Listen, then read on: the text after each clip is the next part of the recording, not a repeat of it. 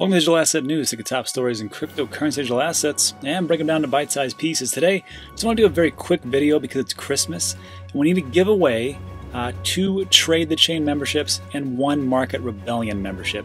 And also, we're going to be doing a bonus giveaway at the very end. So I just want to make it, like I said, a very quick video and just talk about a couple of things that is going on in the market. Now, the first thing we really need to talk about is the price action. And I found this remarkable that Bitcoin right now, it is, 5 p.m. on Christmas. It's almost, it's going to be 24/7, 24,700. It might even hit 25,000 by tonight, not for sure.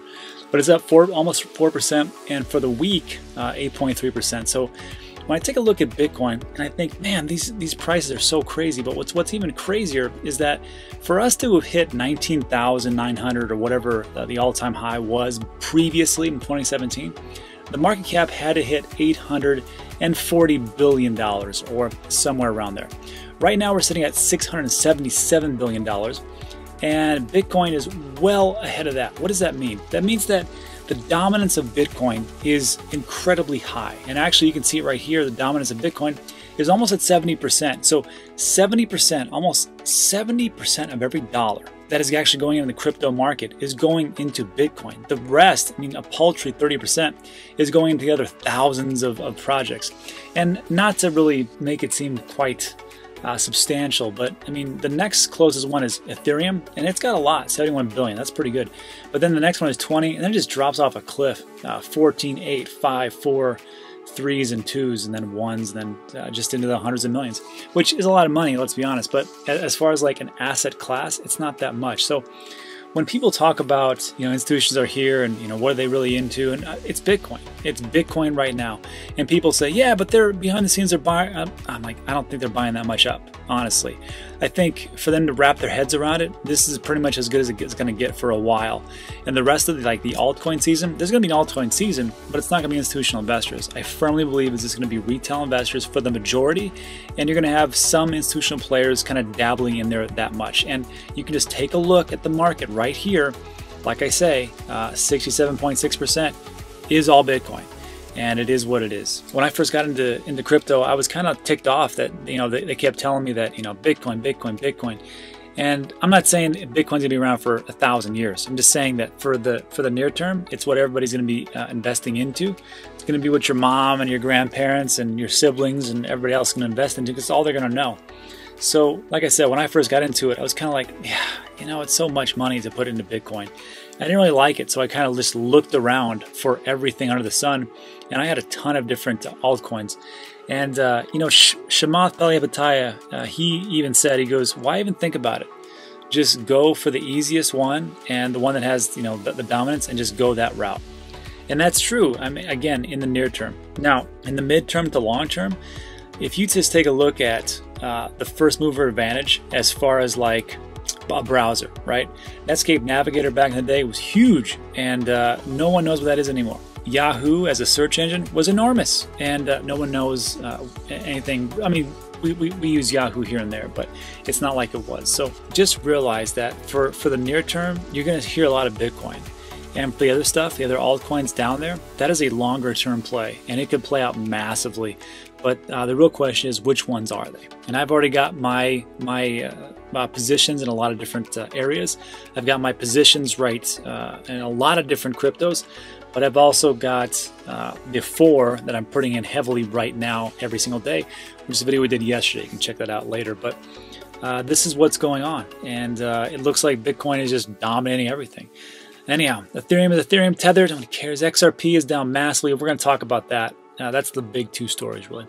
Litecoin's up big, again, because of the whole PayPal thing. Bitcoin Cash is up pretty good, 7.1%, pretty good.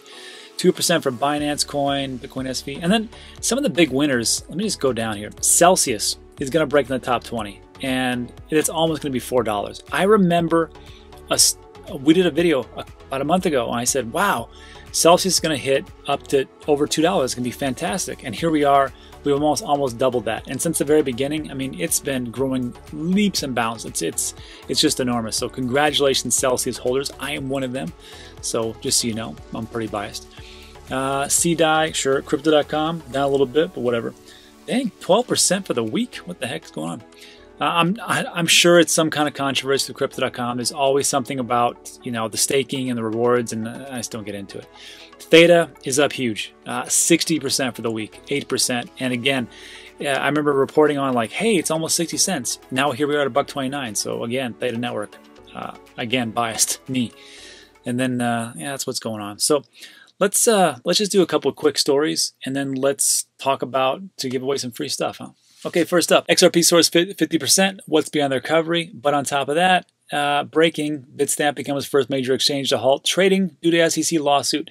And of course, all the gains that were made just got wiped away. So, and you'll notice that this is Friday, December 25th, 6:18. And the next one is Friday, 12/25, 16:29. So in the course of, what, 12 hours or so? Yeah, didn't really work out so hot. So this is what's going on. On December 24th, XRP soared 49% in just a couple of hours, peaking at almost 38 cents. That's pretty good.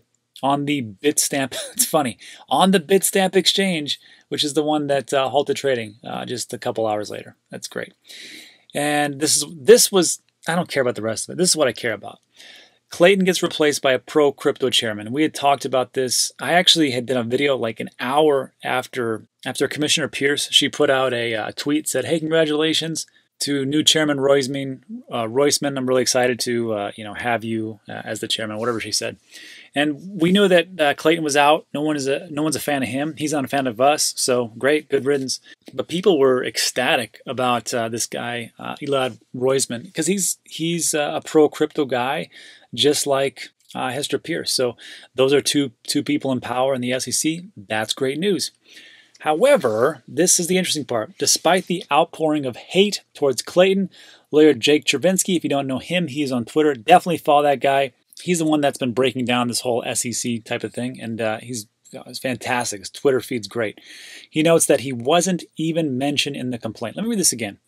Despite the outpouring of hate towards Clayton, this guy, the chairman, he wasn't even mentioned in the complaint. Hence, Chervinsky believes that the leadership changes are extremely unlikely to turn things around for Ripple. He states, it's unlikely that changes in SEC leadership will have any impact on the Ripple case.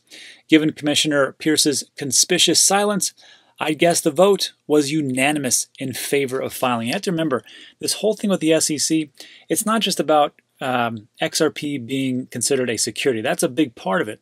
The other part is about how XRP went about marketing to the consumer as to who they wanted to buy. They didn't go to the institutional investors.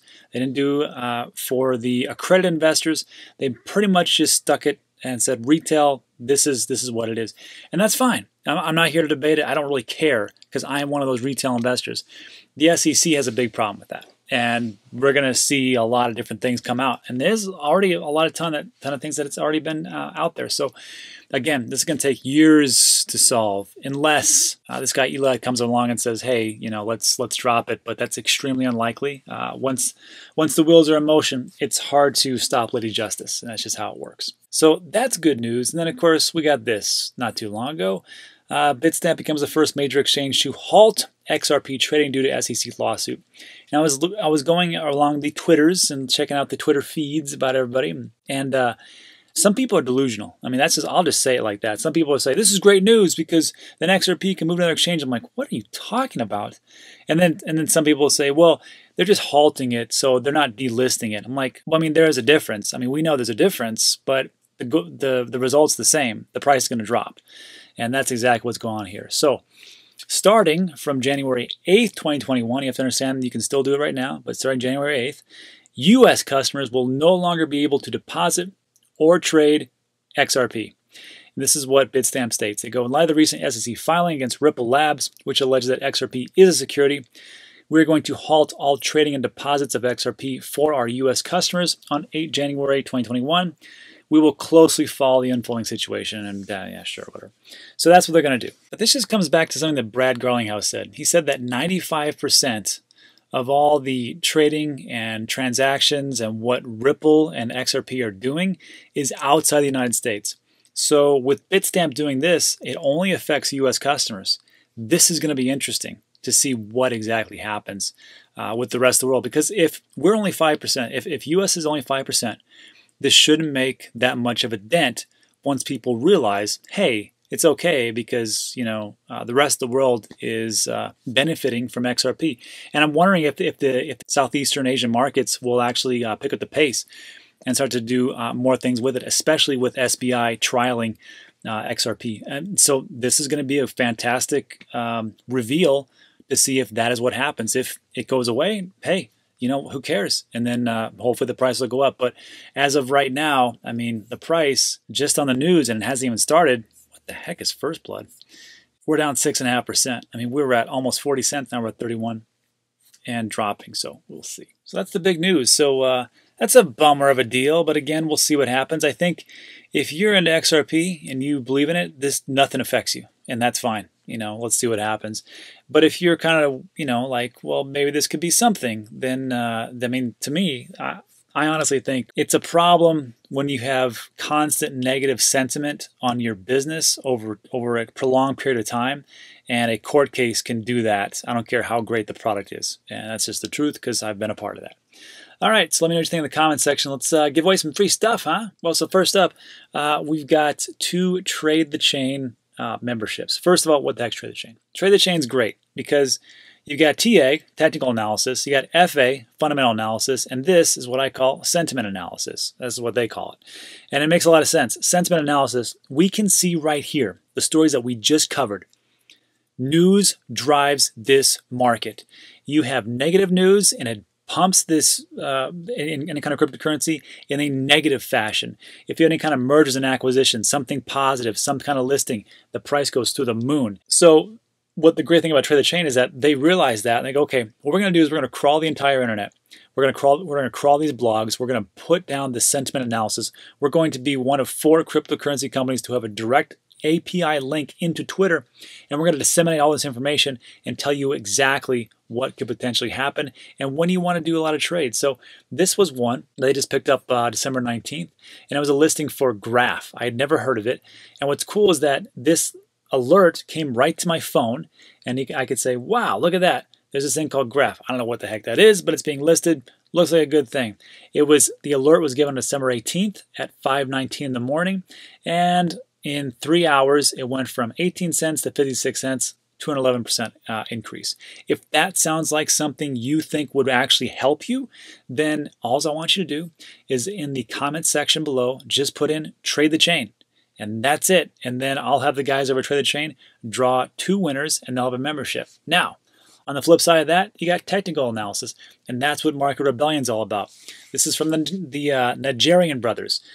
They've been doing a lot of options trading. You've seen them on MSNBC and CNBC.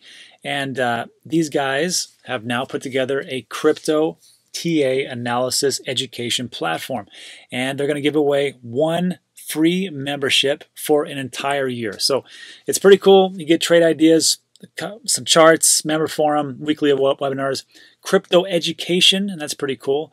And then a lot of things for like interaction and just teach you the basics of all the different trading, which I actually am a member of, and I've been learning a little bit here and there. So who knows? I might actually become a trader. I'm just kidding. I probably won't. But it is interesting. But for people who are like really want to do the trading, this is probably a great thing. So for you, all I want you to do is put in the comments below Market Rebellion, and the guys over at Market Rebellion will pick 1 winner. Here's what I recommend. If you like both of those things, put in Trade the Chain and Market Rebellion in the comments, and then we'll have the guys maybe pick you, and you get 2 for 1. Just all depends. And then also, if some of you have Trade the Chain, some of you have Market Rebellion. So for those, I'm going to say just do this. I want you to just type in the comment box Shield Folio, and we're going to pick a winner for the Shield Folio Stonebook. I like this thing, like I always talk about. Lasts for a long time, tear resistant, soil resistant, water resistant. And I like it because it keeps all my seed phrases in one place. Then you can do this James Bond cool stuff. That's neat. I haven't done that yet, but it looks neat. Usernames and passwords, and I have it all in one place. And I've got like, I got to tell you, I got like 20 different seed phrases from all the different things that I have. And I like because it's all in one place. I will remind you, I lost 20,000 ADA because I had a bunch of slips of paper everywhere for all my different wallets, and I don't know what the heck happened to it. would have had the Shield Folio, still would have had that 20,000 Cardano, which, if you've seen my prediction, I think Cardano's going to at least $2 in the next bull run. So, yeah, I just lost 40 grand, but what are you going to do? I mean, you live and learn. So, anyhow, if you like something like that, just type in there Shield Folio, and I'll have Freddie, he's the CEO, I'll have him draw the winner for tomorrow. And that is it. So if you like all this stuff, go ahead and draw it. And if you don't win for some reason, there can only be so many winners, just look in the description of all my videos, and there's discounts and there's links to the official websites, and go ahead and check it out. So that is it. So I want to make this easy peasy and a very short video. Went a little longer, I'm sorry. Christmas, huh? And but that is it for today. So I appreciate you sticking with me to the very end, and I will see you on the next one.